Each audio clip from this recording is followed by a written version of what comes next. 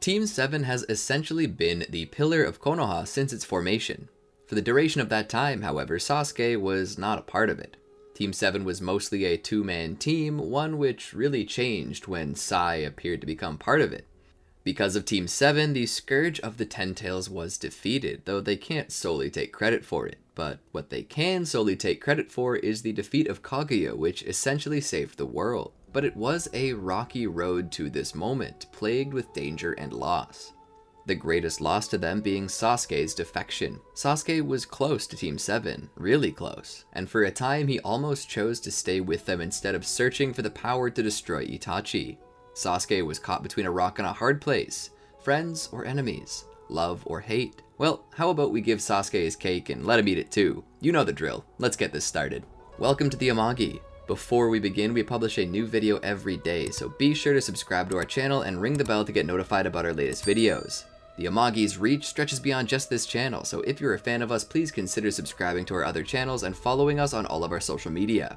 Help us reach our goal of passing 100,000 followers on all of our accounts by the end of the year. We'll start this story at about the time when Sasuke gets his rear handed to him by the Sound 4. Around now, he had been stuck. He loved Team 7, but he needed revenge. He almost couldn't choose. This was the one point in time where his resolve to end Itachi was shaken the most. So for a moment, let's say he tells Sakura and Naruto about it. Tell them of the opportunity and his desire. Now we know Naruto and Sakura normally wouldn't go for this, but let's tweak their personality a bit and say that they decide to help him. Knowing how much Sasuke desires this, Team 7 would decide to escape the village with him. Leaving at night, they would tell no one. That being said, they would no longer have to worry about the Sasuke recovery team, as it was Sakura informing Tsunade that got the team put together. The Sound 4 would still put Sasuke into a jar to finish his curse mark's completion, but they wouldn't be in any big hurry.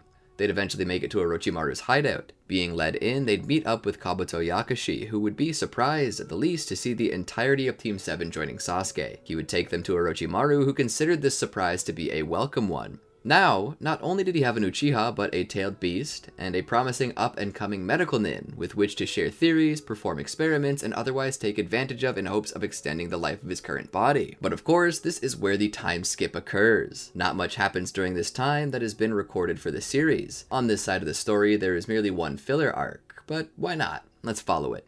Maybe it's not canon, but it'll most certainly make for some good storytelling. Team 7 has been training for 2 years, and they're sent to deliver some research material to one of Orochimaru's bases. There, he and Team 7 would meet Karin and Suigetsu, the later of which they secretly free and the former of which they help recapture. It's here that Karin discovers her crush on Sasuke, though this creates friction between her and Sakura, though Karin also seems rather taken with Naruto after learning that he is an Uzumaki as well. Sasuke then tells Team 7 his plans of adding these two to their ranks when they manage to kill Orochimaru. From here on, they return and continue training. Now we get into the Shippuden era. The world will obviously change now that Team 7 has defected. Let's see what happens. The first arc to follow would be the Kazekage rescue arc. Now, Team Guy goes, but Team 7 does not. Due to this, it means that Kankuro would die from the poison in his system, as Sakura is not there to heal him. Beyond this, Gaara is also killed and remains dead as nobody's there to save him. Both Deidara and Sasori also escape the exchange, and nobody is informed of the Tenchi bridge meeting planned between Sasori and Kabuto. However, it is a trap. Sasuke would remain at the base. However, Orochimaru would enlist Naruto, who he's currently treating as an enforcer, to follow them from behind as they plan to betray Sasori. Sasori would show up to the bridge, and Orochimaru would appear with Kabuto. They'd quickly attempt to attack Sasori, but when he fights back, Naruto would appear from the trees utilizing the version 2 cloak he managed to learn during his training with Orochimaru. With this power, he would manage to shatter Hiroko. From within, however, came a new form, the form of a teenage boy, though his true age was in his 30s. It was itself another puppet, and that thing started pulling out weapons like a Swiss army knife. As they continued to fight, Orochimaru began to analyze Sasori and further come up with a plan. He would mention that Sasori was functionally immortal. He would state his admiration of the design and technique, but he would still further liken him to a snail. While the outside is hard and replaceable, there's still a gooey center to it that can easily be destroyed. He would inform Naruto to focus primarily on the area of the heart. All teamed up against him, they would manage to pierce his heart and send him falling from the bridge, which to this point had only miraculously stayed suspended over the river. Orochimaru would congratulate Naruto on a job well done, and they would return to their secret base, where they would plan to move to another secret headquarters to keep out of the eyes of the Akatsuki. During their time training with Orochimaru, Naruto would find some kinship with another young boy named Yukimaru, who had the ability to summon forth the Three Tails and control its power. Kabuto would apologize to Team 7 for the interruption. However, Orochimaru would later decide to test their strength. For Sasuke, he had him face off against 1,000 warriors and defeat them alone, single-handedly, without killing any of them. Sasuke did this easily. But as for Naruto, Orochimaru had another plan. He had Naruto and Yukimaru come together for a battle. He told Yukimaru to summon the Three Tails and have Naruto fight it. Yukimaru would do so, summoning Isobu. Meanwhile, Naruto, having had some procedures done himself, is slowly gaining control over the Nine Tails, and right now is to be the true test to see how far he's come. Naruto knows that the only way to beat this requires him to summon Kurama, so he summons the Nine Tails. Naruto possesses red irises with fox slits for pupils, much like Kurama does. As he stands there, it becomes clear that he possesses a secondary seal on his stomach over the first. This seal was specifically designed by Orochimaru to aid in controlling the tailed beast's mind as opposed to only its chakra. So far, it seems like the new seal formula works perfectly. Together with Kurama, Naruto begins to face off against Isobu, who Yukimaru is managing to control due to a type of pill he's prescribed by Orochimaru himself. The Three Tails and the Nine Tails battle for a time, but it's obvious who's stronger when it comes down to it. The Nine Tails manages to defeat the Three Tails. Orochimaru is pleased. Orochimaru tasks Naruto to learn how to make better use of the Nine Tails now that he's been gifted complete control over the beast. Naruto vows to do so. Back on the Konoha side of the story, Kakashi is surprised to see how far his team took the "those who break the rules are scum, but those who leave their friends behind are worse than scum" philosophy. After the death of Gaara, the Hidden Leaf began to hunt for Akatsuki members. Hidan and Kakuzu were the ones they found, and Asuma's team engaged them in battle. I'm sure you remember how that went. Following the death of Asuma, Kakashi joins Team 10 to deal with the Akatsuki members. Now, this doesn't actually change. Naruto showed up and demonstrated his new technique in the original timeline. However, we do know that Kakashi could beat Kakuzu with his Mangekyo Sharingan, and would have if Naruto hadn't shown up. So it's more than likely that the result remains the same. After this, Naruto would be sent to keep up with Guren and Yukimaru. Together with them, he would follow Kabuto to do tests with Yukimaru's power. He had him consume pills to increase his power and control over the Three Tails, but the strain is almost too much and causes Yukimaru to pass out, allowing the Three Tails to go on a rampage. Naruto, with his Nine Tails and Guren, managed to fight the beast off, defending Yukimaru from it until he can recover. They then take him somewhere to rest, where the bond with Yukimaru and Guren deepens further into something resembling a mother-son relationship, something Naruto is slightly jealous of. They decide to track down the Three Tails and try again. Yukimaru manages to hold the beast back with his power for a while, but it breaks free once more. However, Yukimaru is captured by Konoha ninja, whom he tries to help capture the beast. He was captured once again, but this time by the reanimated puppet of Kabuto, known as Rinji. He convinces Yukimaru to take more of the pills to help him control the tailed beast. He managed to bring the full-tailed beast to them, but quickly collapses, but he was caught by Guren. Rinji then informs Yukimaru of the truth. Guren had killed his mother. This shocks Naruto. Guren acknowledges it as the truth. Meanwhile, Kabuto was intentionally manipulating their emotions in an effort to get Yukimaru to release his true strength to control the Three Tails. And it works. His emotions breaking his limits, Yukimaru screams out in anger and sorrow, and with this power, summons Isobu to the area and proceeds to use it in a fury to kill Guren, which Naruto decides to stop. He summons his Nine Tails to defend Guren from the Three Tails attacks, but this is the completed version of what Yukimaru had done during Naruto's test, so it's far more challenging. The battle drags on for a while, but they manage to drive off the Three Tails. However, Yukimaru has perished in the battle after overspending his chakra. Guren would lament his death, and at this point, she would leave the organization for good. Naruto laments this. He also knows that this was surely Orochimaru's doing, but he doesn't do anything about it yet. He knows it's important that he controls his temper. Naruto's changed from what you remember, right? And so he controls himself, knowing that soon he'll get to release all of that rage back on Orochimaru and kill him. And that day is coming soon. Sooner than he expects. Eventually, Sasuke, Naruto, and even Sakura decide that there is nothing left for them to learn from Orochimaru, and they decide to kill him. The three of them would step in while Orochimaru was in bed. Orochimaru would ask what they're doing in there, and Sasuke would respond with an attack meant to kill Orochimaru. However, Orochimaru takes his true form and attacks back. Team 7 all together manage to defeat and kill him before he can take over Sasuke. At this point, Orochimaru doesn't even get to attempt to transfer his soul. I mean, it wouldn't work if he did have the chance, but he doesn't, so it really doesn't work now. Before they leave, they recruit Suigetsu, and after leaving, they go to another base where they recruit Karin as well, but only after freeing the prisoners. They then go to free Jugo from one last base of operations, where they all must face off against a bunch of escaped curse-marked test subjects. Once they manage to defeat them, Sasuke proves that he can control Jugo, even if he gets angry, and they all leave. After gathering supplies, they name their little team Hebi, and he announces the sole mission is to find and kill Itachi. As they leave, they're encountered by Tobi and Deidara, the latter of which attacks them. Sasuke, Naruto, and Sakura face off against Deidara. They manage to defeat him, but the artist decides to go the way of Van Gogh and make art out of himself. Deidara blows himself up and nearly takes them with him, but they manage to survive it through sacrificing Manda and escape. They would duck into an Akatsuki base that Jugo showed them, where they would be confronted by Itachi, who, upon being stabbed, reveals that he's merely a Crow clone and gives them his true location. Team 7 would go along with Sasuke there, but in the end he would state that he needs to face Itachi alone. They know that this is Sasuke's dream and that he would die for it. In the end though, Naruto can't just let Sasuke go alone, so he adds some of the Nine Tails energy to Sasuke secretly and lets him go in. Meanwhile, in Konoha, word reaches that Team 7 has killed Orochimaru and they now know that this is the perfect time to go and get them. However, as they draw closer, they're slowed down by the Akatsuki, chief of which is Tobi. Meanwhile, Sasuke battles against Itachi. Most of this actually goes the same until Sasuke is faced with Itachi's Susanoo. Sasuke doesn't have anything with which to fight against this and he's already low on energy, having used up all the energy Naruto gave him. It's then that Sasuke realizes that he wasn't strong enough and that he couldn't do it without his teammates. And it's now that Naruto and Sakura show up. Naruto begins to use his Nine Tails to fight against Itachi while Sakura heals Sasuke and gets him to full power. Naruto faces off against Itachi's Susanoo, and despite Itachi's power, the Nine Tails has him basically dead to rights because Itachi is both sick and weakened.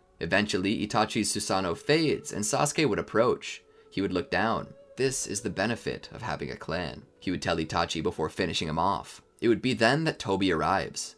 Good work, Sasuke, he would say in that glorious, moderate impersonation that made me love this version of Obito so much. He would go on to inform them all of the truth. Who was really behind the downfall of the Uchiha? The truth would really shake Sasuke, and it would startle Naruto and Sakura. Sasuke would end up awakening his Mangekyo Sharingan from the situation. Naruto would remain distrustful, however. Tobi is an Akatsuki member, and these have been taking tailed beasts and killing Jinchuriki, of which Naruto is one. The thing about this, however, is Sasuke also knows this, so he refuses to join Tobi under request from Naruto. Due to this, a few things change. Hebi, later Taka, never go to Kumogakure to take the Eight Tails, but because Naruto is also in the group, Pain never goes to Konoha. Instead, Pain goes to Kumo, where he proceeds to eradicate the village and everyone in it, including the Raikage, and take the Eight Tails for himself. Tobi attempts to take the Nine Tails from Naruto, but due to the help Naruto receives from Taka, he survives and escapes. With the destruction of Kumo, a 5 Kage summit, technically 4 Kage summit, is called. Tsunade would attend along with the rest of the Kage. There we would find that Temari is the Kazekage. However, Sasuke would be targeting Tsunade due to her being the Hokage. Naruto and Sakura, however, would not be as keen on this plan. This would cause a schism between Sasuke and the rest of Team 7. After all, Tsunade was the woman Naruto himself recruited with Jiraiya, and Sakura respected her as well. Not as much as she did in the original timeline, given that she hasn't trained under her or have nearly as much experience with her, but she would still disagree. Sasuke, as such, would go by himself. Well, by himself is a bit of a lie. He would take the rest of Team Taka with him. Getting in would be easier, but fighting Tsunade would not be so easy. That being said, in the battle against Tsunade, I feel that Sasuke wouldn't stand a chance. There's no chance on Earth that Sasuke could beat Tsunade. I mean, she doesn't have Danzo's Izanagi, however, she does have the creation rebirth technique, which can literally allow her to regenerate the lower half of her body without dying. Her strength is also known as an ultimate defense breaker, meaning Sasuke's as of yet unfinished Susanoo would likely not defend him. And as for the Amaterasu, I don't expect her to be slow enough to get hit. And if she does manage to get struck with Amaterasu, she could always pull a Raikage and just sever the limb and recreate it through her creation rebirth technique. Her strength is also out of this world. I believe her to be in a totally different league than Sasuke. Danzo was strong, but it was mostly his techniques that gave him the edge, and the moment Izanagi failed, he was helpless. Tsunade will never reach that point, so if anything, he gets beaten and is either forced to retreat at best, or at worst gets captured. I doubt Tsunade would kill Sasuke, doesn't seem like her style. That being said, while Sasuke and Taka are away, Tobi would come out to play. And by play, I mean kill Naruto and take the Nine Tails out of his husk. Well, that's what he would try to do at least. Truth be told though, at Naruto's current strength, I don't really see him or Sakura being able to counter Kamui. So with that, Naruto probably gets stomped and Kurama is probably taken from him. This would result in the death of Naruto. Sasuke would be taken back to Konoha, where he would be imprisoned by Tsunade and interrogated, explaining his motivations and that he is not with the Akatsuki, he's merely standing against Konoha of his own will. And while this definitely doesn't earn him freedom, he's being held in sympathy by Tsunade enough not to kill him. Though the sentiment isn't shared by Danzo, the Shadow Hokage. Sasuke would likely fend off attacks at night attempting to take his eyes, but that doesn't mean Sasuke will lose them. Sakura, all by herself, would rally Taka in an attempt to free Sasuke, and given the various abilities of the team, it does seem possible. Using Karin, they could find Sasuke easily, and with Suigetsu's watery body, he could easily slip in undetected. Once in, he can break Sasuke out. And while Sasuke is being broken out, Jugo can go wild with his Sage transformation, just blasting things to smithereens with pure chakra like he did with the Raikage. Boy, I love that scene. Jugo is a treasure. Sasuke would be pulled out, and then Sakura would tell him about how Naruto was killed. This would put a rage in his heart against the Akatsuki. At this point, the war is already going full steam ahead. Sasuke decides that he and Team Taka should join in. He can destroy Konoha anytime, but he can only destroy the Akatsuki right now. So he heads for the front lines where he would find Itachi. He would attempt to stop Itachi, but Itachi is under Kabuto's control. Now, the issue is in deciding if he would ever put his crow in anyone. You see, when Itachi heard that Naruto had saved Sasuke in the main timeline, he gave Naruto the crow that possessed Shisui's eye. But that doesn't happen here. Now, does Itachi still know what will go down? Will he plant an eye in anyone? The only people he could have planted it in at this time are Naruto, Sasuke, and Sakura. That's because he didn't meet anyone else close to Sasuke until the final battle between brothers in this timeline. Sakura wouldn't get it because she's just a medical nin who didn't even approach Itachi, but if Itachi could see this coming in the past, I don't see why it would change. Someone would have the crow, and if Naruto died while in possession of it, it would go to someone else eventually, so given the circumstances, I assume Sasuke can and would free Itachi from his mind control. Together, they would face Kabuto, just like before, and the end result would remain the same. Itachi would explain his motivations, and so Sasuke would seek to know what it really means to be a shinobi. And to that end, he must bring Orochimaru back to life. We can reanimate the previous 4 Hokage to ask, and they do so. Furthermore, Sasuke would bring Naruto back to life using this jutsu. Together, they would make off for the battlefield where they would immediately face the Ten Tails. Naruto at this point is having some father-son bonding time in battle, and Team 7 is reunited. And they're definitely going to need this, as we have Nagato standing atop the Ten Tails alongside Madara Uchiha and Obito Uchiha. And I will be frank with you, Obito's fighting ability was limited when he got the Ten Tails. Yes, he was physically stronger, but before that his only threat was Kakashi. So if he had killed Kakashi or at least reclaimed his eye, he would have been untouchable. So as it stands, even with all of Team 7 unified and the allied shinobi forces all standing together, this is a tall order indeed. It's not impossible though. In life, Madara was also beaten single-handedly by Hashirama, and the same should occur in death. Minato also beat Obito in the past, though Obito by this time would have grown even stronger, so it might not remain the same. Well, actually that's wrong. Minato might still win, because right now he has something he didn't previously. A tailed beast within him, so he might be able to deal with it. And if Kakashi has already understood the secret to Obito's ability, then he further has a chance to beat him. As for Nagato, well, Naruto never learned Sage Mode and he's lost his tailed beast. He may have trained with Orochimaru and that surely counts for something, but I doubt it makes him Sage Mode level in base.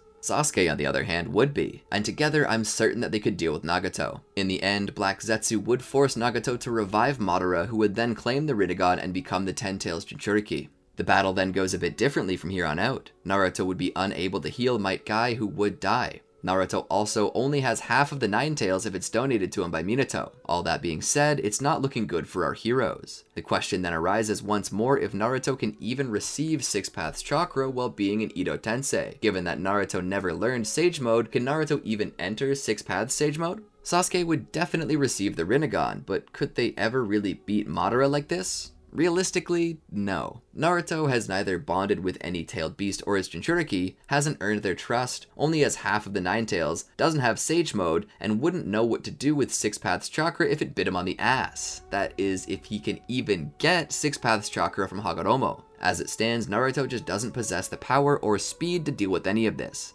Even if we killed Madara now and awakened Kaguya, Naruto isn't strong enough or fast enough to touch her with his Sun Seal, and Sasuke can't beat her alone. I just don't think they can win because Naruto would not have the proper equipment and knowledge with which to supplant her. I mean, if you wanted, I could tell a nice little happy ending in which Naruto manages to touch her and the world is saved and then he goes to heaven while the world is at peace under Hokage Sasuke. Or I can tell you the truth and say everyone dies and Kaguya takes back all of her chakra from the inhabitants of the world.